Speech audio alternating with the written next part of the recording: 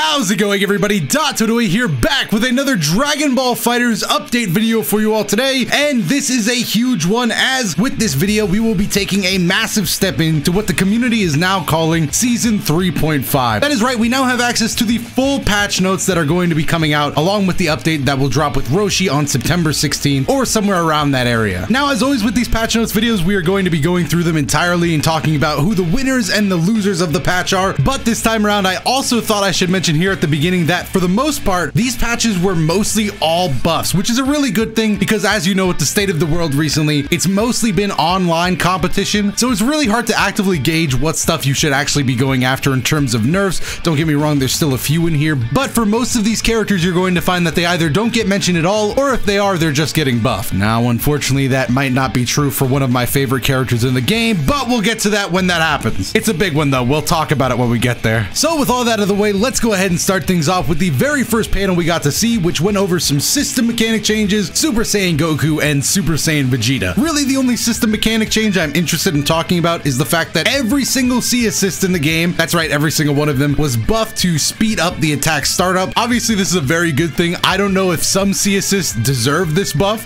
There's a lot I'm going to be scared of now, like some of the really good ones like Super Saiyan Vegeta C assist, every beam C assist. I don't know, you guys can let me know down below in the comments what C assist you're looking forward to trying out, or what C assist you're most afraid of, but that is pretty much the only thing I wanted to cover in regards to the system mechanic changes. Moving on to a character that I know everybody had their eyes on, Super Saiyan Goku. We all wanted to see what they were going to do with his 2M, aka his crouching medium attack, and the answer is they have sped it back up. Now, it is not his Season 2 2M, in no way actually. In fact, if I'm going to be honest here, I still think it's pretty bad, but it's way better than what we had in Season 3. Season 3, I mean, we all knew it was bad already, but after seeing this, it was like, okay, we definitely got it way too bad. So while I don't think Super Saiyan Goku is going to fully recover, he is definitely showing considerable progress, and maybe one day they'll revert it back to Season 2, but until then, we'll just have to take this crouching medium attack that gets slightly sped up. Now though, we do still keep that bonus range added in Season 3, so that is a positive. Other than that, there's not really too much to talk about with Super Saiyan Goku. The Kamehameha is kind of an overall character change that won't affect most people. His A assist got a bug fix, and his B assist got slightly faster, so everything good for Super Saiyan Goku, pretty much exactly what you would hope for. His 2M got faster, but I was still hoping to see a little bit more in that area. Super Saiyan Vegeta is another character that didn't really get touched at all. In fact, he only got this one line where Final Flash is a little bit faster now. This is for those areas where sometimes after certain moves, your Final Flash would be super easy to whiff. This is designed to counteract that, but that's about all this is designed to do. So Super Saiyan Vegeta kind of sits on the bench for this patch. And then in direct stark contrast to someone like Super Saiyan Vegeta, who didn't really get touched, we have Piccolo, who for some reason got a lot of buffs. This character is crazy. Now, to be honest, I might think that just because I already thought very highly of Piccolo before this patch came out, but this does a lot to improve him, including Demon Slicer buffs, new ways to charge his attack. This character overall might be the winner of the patch. I'm still not entirely sure if I'd place him as the character I thought improved the most because of this. It's going to be interesting to compare it to some of the other stuff we're going over here, but pretty much all of these are meaningful buffs, other than the small Hell Zone grenade asterisk here where it will no longer explode if the attack is successfully reflected, but really that's just a small visual mix-up that's kind of gone from your opponents now, and I kind of think that's fair. I don't know, I don't really put too much stock in that. I think Piccolo players are going to be more than fine with the rest of these buffs, but whew, I mean, what a win for Piccolo players. The other two characters on this panel even can't compete with him, so I won't really go into some of these. You can read them right here. I will make a small note that they have in fact slowed down the startup of Team Gohan C assist, which I think is good because, you know, it's a very good C assist, but I do still think the C assist is going to be more than fine, so I wouldn't worry if you use it. Moving on to the third list of changes here, I honestly don't have too much to say about this page. Ginyu got some more options added to his B assist that rotates out the Ginyu Force, which is pretty interesting to me. Trunks got a huge buff in the form of his Change the Future assist, getting even better than it already was. Cell received some buffs, and the reason I said I can't talk about it too much is because as somebody that doesn't play Cell too much, I'm not really sure what these buffs to Perfect Attack mean for his overall playstyle, but obviously any buff is better than no buff, so I'm sure Cell players will definitely take that. And then 18 on the bottom there actually just got a new mechanic added to her Destructo Disc. When the Destructo Disc hits the ground, it will now cause an explosion. Now obviously force the opponent to keep blocking, etc., making the overall projectile a little bit better. So that actually is something I'm interested in seeing how that is going to work out now, but overall I don't think it's going to have a huge effect on the way 18 plays. So on this page, I would definitely say that in my mind, Trunks comes out on top just because, again, that Change the Future assist is already so good. So it getting better is just that much of a plus for Trunks players. And now we get to talk about another big winner of this patch, and that is Gotenks, who, again, I already thought was pretty good. So far, Piccolo and Gotenks are two characters that I already thought were pretty top tier and are only now getting better with the inclusion of some of these buffs in Season 3.5. Let's go over a few of these going down from top to bottom. So Standing Light Attack follow-up adjusted the knockback on that. They actually made it easier to connect into Galactic Donut, making new combo routes possible for the character. Every version of Miracle Super Punch caught a buff. Light Great Special Rolling Kick caught a buff. Galactic Donuts can now cause Happy Birthday combos or Double Sunday combos. I just, why? He was already so good. So yes, Gotenk players are another group of players that took a very big W today. Yeah, I guess that's really all I have to say on Gotenks. A great character that just got even better. Okay, now we've reached one of the very first personal slides for me. Obviously, we had Super Saiyan Goku, but now we are getting into Krillin, and you guys aren't gonna believe this, but they buffed this man. Like, I don't know why they did this, but they buffed Krillin a lot. Look, both his standing medium attack and his standing heavy attack got increased distance. Do you know what this means? One of the big complaints about Krillin was that his moves were very stubby. Now, to be honest, I never thought his standing medium attack was that stubby, but now it's a completely different ballgame. Look at the comparison between the old and the new here. The heavy attack is even crazier. It's like a Nappa heavy attack. Other than that, Krillin got nothing else other than the fact that this Kamehameha, you can now move left and right while jumping, which is also pretty huge. I really don't know why they gave this to Krillin. I mean, I appreciate it, but Krillin was already very good and he's only getting better. Krillin, I think he's S tier. I think he's up there.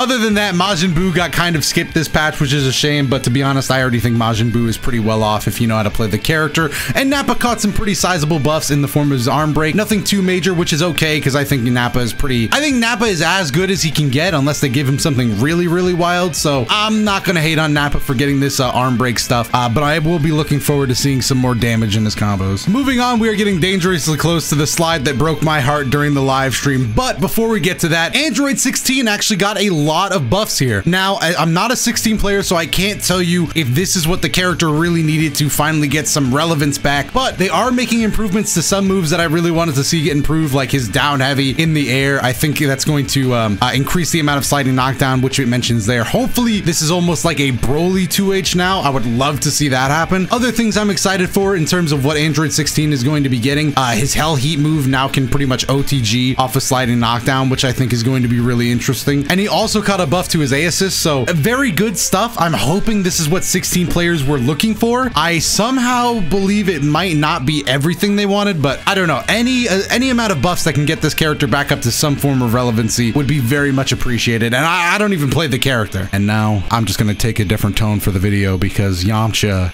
unfortunately took a very big loss today. I think this might be one of the standout nerfs of the patch, and that is the fact that his Wolfang Fist Flash, which is the EX Wolfang Fist, has an increased delay when the attack misses. Now, that is a very innocent looking couple of words there. Increased delay when the attack misses. So right away, when I was watching this live, I thought, okay, yeah, I get it. It's a very strong move. When you whiff it, you can just recover and do it again. I love doing that. In fact, one would say it was my predominant strategy with the character. And then they put up a before screen and I knew I was dead. So let's just roll the clip and see what Yamcha looks like. I don't know if you dropped. Oh no, it's gonna be bad if they're showing a before and after. How quick after this? Oh no.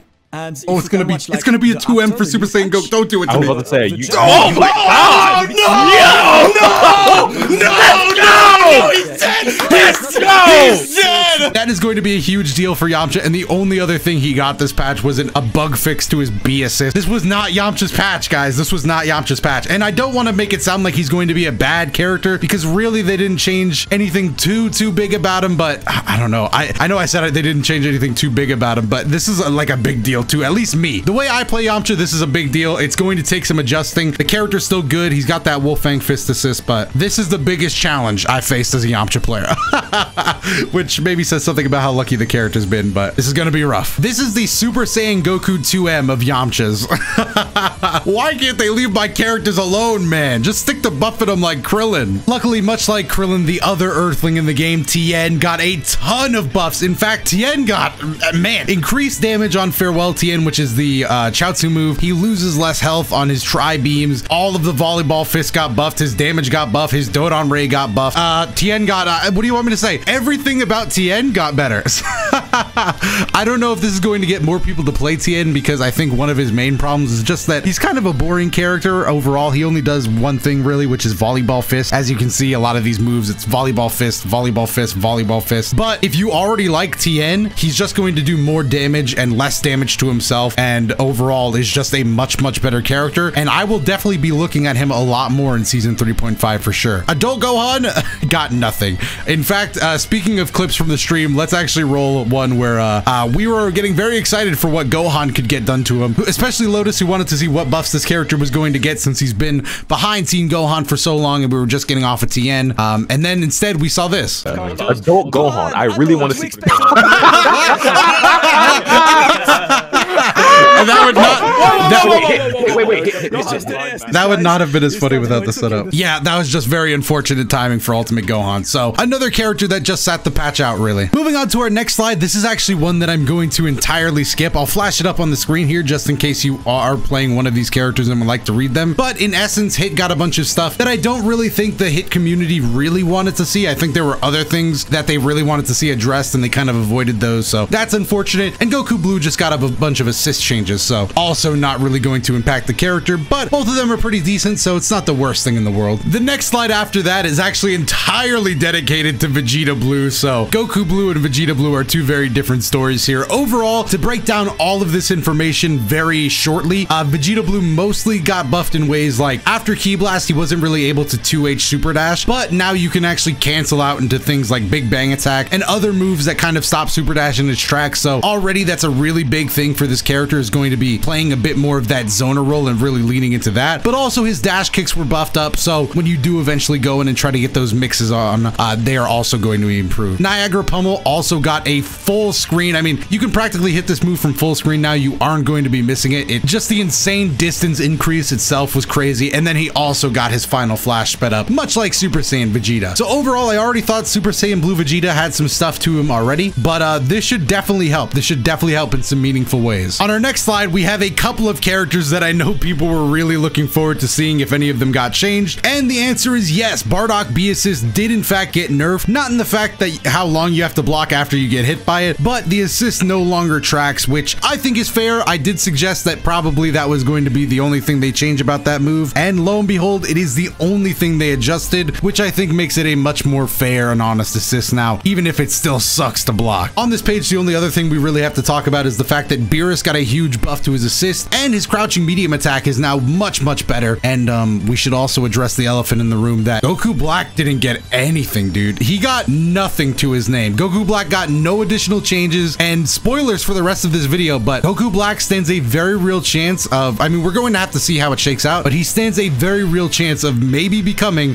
one of the worst, if not the worst, characters in the game. So it's getting scary for Goku Black now. He's got to get a buff soon. He really needs some help. Our next four characters are Broly, Vegeta Blue, Base Goku, and Base Vegeta. And for Vegeta and Broly, really nothing has changed. They are very much the same characters as they were, but Base Goku's B assist now builds a full bar instead of just 0.75 bar when you use his B assist, which I thought was very notable. That assist was already pretty crazy to me and has only gotten crazier. So Base Goku B assist moving up in terms of viability, and Base Vegeta actually gets a pretty sizable nerf. It now takes longer until Base Vegeta becomes invincible, and if you miss the attack, the delay of it is even more. So really, Base Vegeta kind of got hit with the same treatment Yamcha did, which is going to be huge for the character as well. Everything I said about Yamcha kind of comes back to apply for Base Vegeta, if not even more, because of the invincibility delay. I don't think it's going to hurt the character too much, because overall I think he's just a little too good for it to really knock him down a peg or two, but it definitely hurts. It definitely might question his spot as the #1 in the game. Up next, we have Cooler Android 17 and Jiren, who all got some pretty decent stuff. stuff. Cooler, less so than the others. He now is actually just able to do his normal grab level 3 instead of it having to be a counter on the ground, which is more just a quality of life buff. But Android 17 got some crazy stuff, man. He can now use his Rekkas in the air and out of his dash in the air. So he can just come down on people with an elbow, which is really, really crazy to me.